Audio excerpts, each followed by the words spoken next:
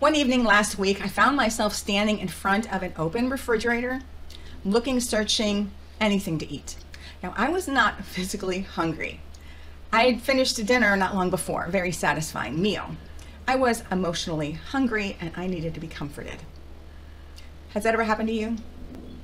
Looking back over the day, it was a tough day for me. I had gotten a new Great Dane foster, Fred, which is usually a very joyful day, but it also got me thinking about the 18 years that I have been fostering Great Danes, and my last foster, my 49th foster, George, had some medical issues and he passed away earlier this summer.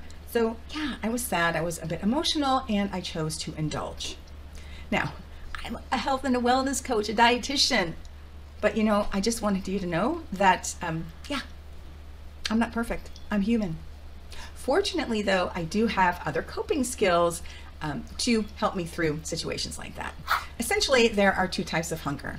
There is the emotional hunger that I just referenced, which I'll get to in a moment. And then there is the physical hunger. And it usually manifests itself in the belly, this uncomfortable sensation or this gnawing that you might feel, indicating a lack of food. And that is ideally the time to eat, when you're truly hungry. It's usually not instigated by any thoughts or emotions, cravings or compulsions. It's just the body saying, yoo-hoo, it's time to eat.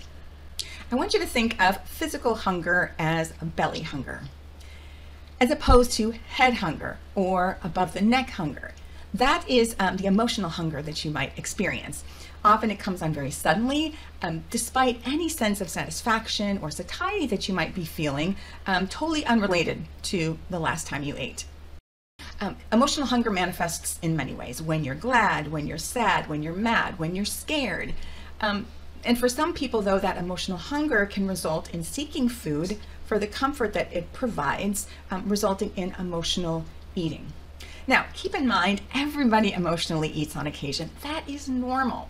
You just ate a meal celebrating somebody's birthday and somebody brings out a birthday cake and you have a piece. No big deal. Emotional hunger doesn't have to result in emotional overeating. Eating is just one way to cope, but is it your only strategy?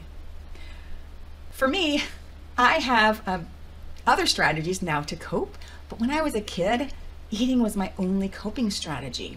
It was my first addiction, really, food, until I got old enough to drink and do drugs, but that's a whole nother story. Celebrating 34 years of sobriety, thank you. As an adult though, not having the coping strategies other than eating and overeating can result in shame and guilt and maybe even some unwanted weight gain. I'm going to be diving deeper into some skills regarding emotional hunger in an upcoming video, so make sure that you're a subscriber so you get notification of that video. I want to help you. So do me a favor, when you have the desire to eat, I want you to think, is it belly hunger, real physical hunger, or is it head hunger? That emotional hunger. Change begins with awareness, and when you recognize what's going on, you'll be in a better position to change your behavior. So start to pay attention to that. If you need some help, let me know. Information is in the description. In my next video, I'm going to introduce you to my hunger and fullness scale. It's a tool that I use with myself and with my clients. It's a very useful tool to helping you navigate hunger and fullness. So yeah, make sure that you watch that. And thanks for watching Neily on Nutrition. We'll see you in the next video. Take care.